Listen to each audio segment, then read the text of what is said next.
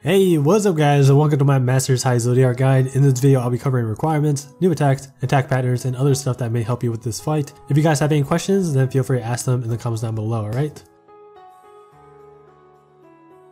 Alright, so first off, let's cover requirements. The main team that you see in pubs is the 4 DPS comp, which includes Fleur, Yachio, and 2 Gala-Udins. Fleur should be equipped with at least a max High Dragon Tier 1 weapon. The dragon should be Cupid, and then the 2 prints should be Twinfold Bonds, and then the second print is kind of flexible. I've seen Sisters Day Out, Stellar Show, and Lemon's Champion all work in pubs, but I personally would recommend that you go with Sisters Day Out. It's going to help Fleur deal more damage in the beginning, and that's going to help push High Zodiark into overdrive faster. And then of course, the 4 strike damage ability is going to help with breaking High Zodiark in time before the first stat goes off.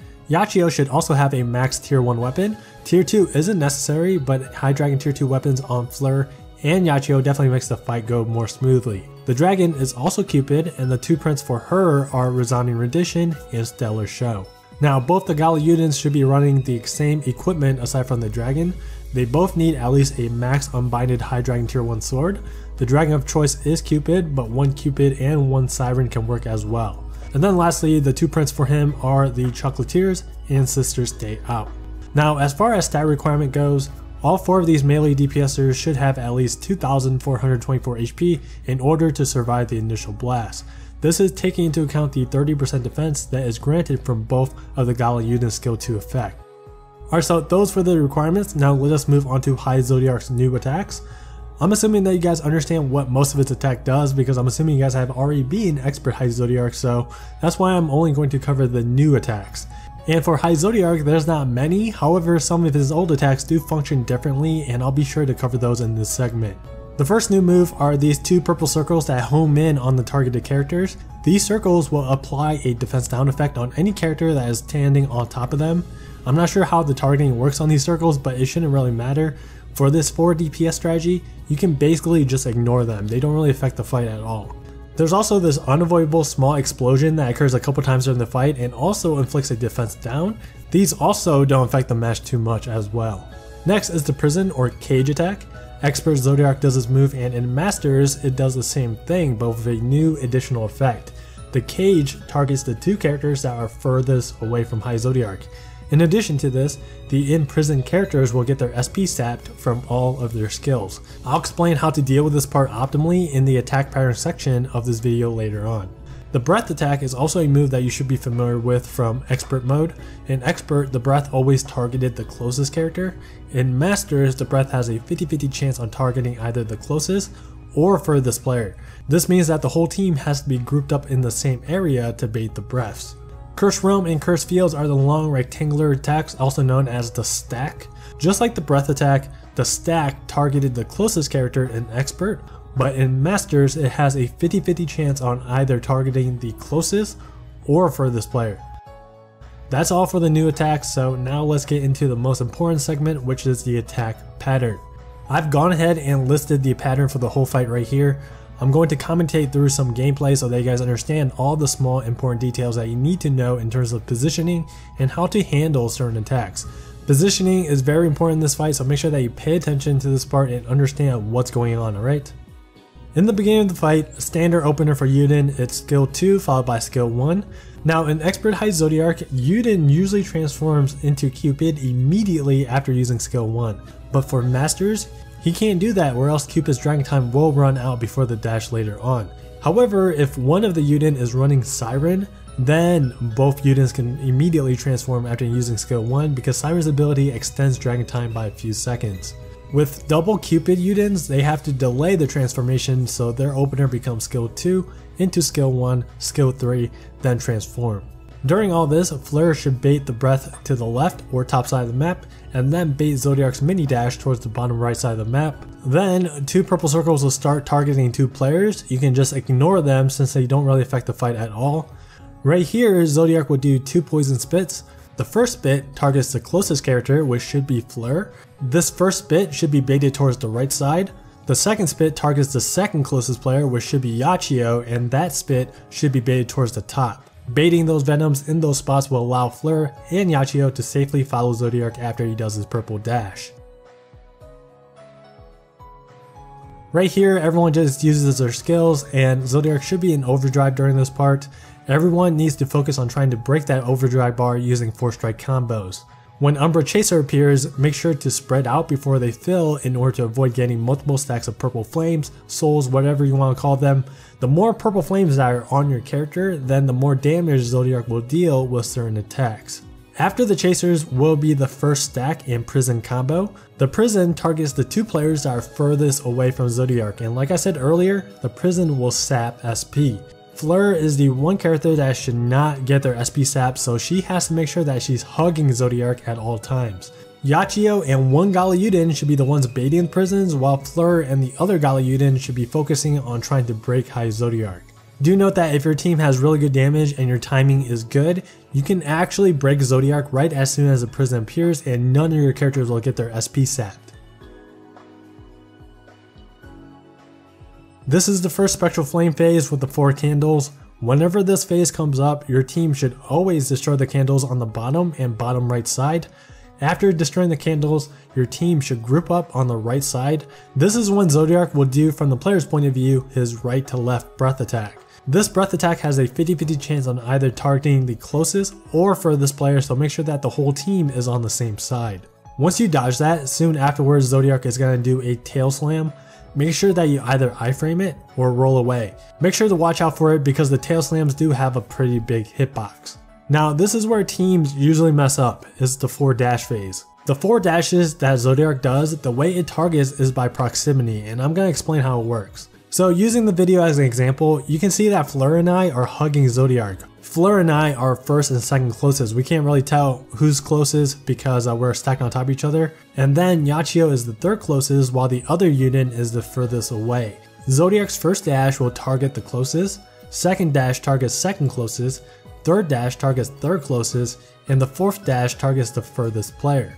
Because Fleur and I are stacked on top of each other and we can't really tell who's first and second closest, so in order to avoid any confusion during this dash phase, we both have to make an attempt to bait the first 2 dashes. It's pretty clear that the third and fourth dash targets Yachio and the other Yuden respectively, so Fleur and I can freely attack Zodiark during those last 2 dashes. Keep in mind to always make sure to attack Zodiark from behind because he has some pretty big hitboxes on the side of his body whenever he dashes and drifts.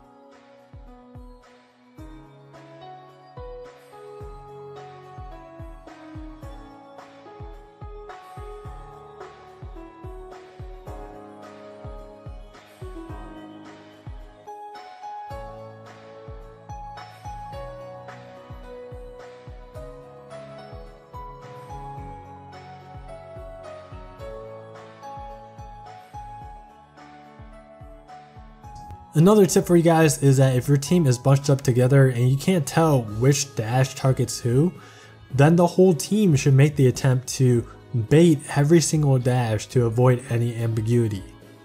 Stack number 2 comes up right after the 4th dash phase, and just like any other stack, it has a 50-50 chance on either targeting the closest or furthest player. There's 2 ways to handle this part.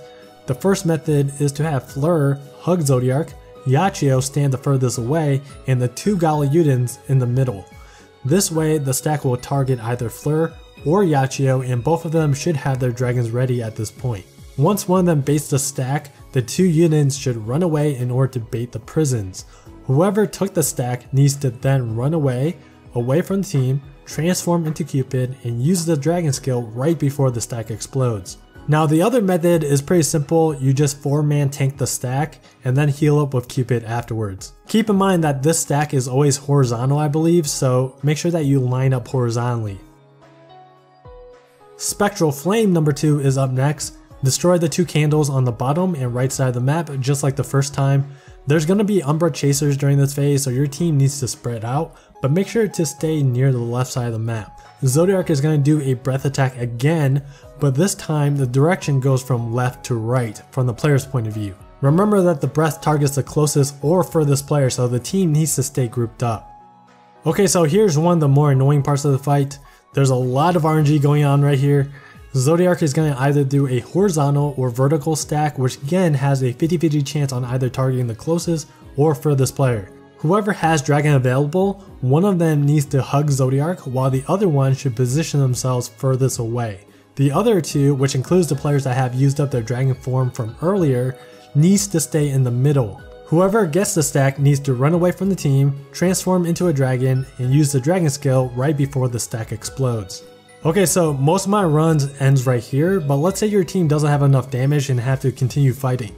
Well then, Zodiark will do a mini dash into 2 poison spits. After the second spit, he will do a single purple dash targeting the furthest player, followed by a tail slam. Your team can deal a lot of free damage during this sequence, so make sure that your rotations are on point here.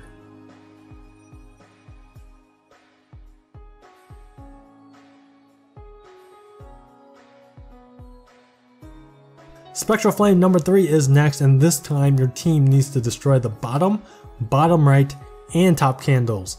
For this phase, Zodiark will either do a stack and Umbra Chaser combo, or left to right breath, or right to left breath. If you see any kind of stack appear, then you don't have to worry about him doing any kind of breath attack. If not, then you'll have to destroy the 3 candles, the bottom, the right, and the top, group up north of Zodiark in order to bait the breath north, then dodge it by rolling towards the bottom. Now he should be dead at this point, and I don't have any footage to show the rest of his attack patterns, but the rest of his attacks you can find it on this list. All that's left is a mini dash, 2 poison spits, purple dash, and then tail slam. And that's about it for Masters High Zodiark. It's a pretty easy fight. As for the rest of the video, it's just some gameplay of some of my clears. You can find one with double Cupid Udens and another one using Siren. Again, if you guys have any questions, feel free to ask them in the comments down below. But that's gonna be it for me. I want to thank you guys for watching. Hope this video was helpful. Enjoy the rest of the gameplay, and I'll see you guys in the next one.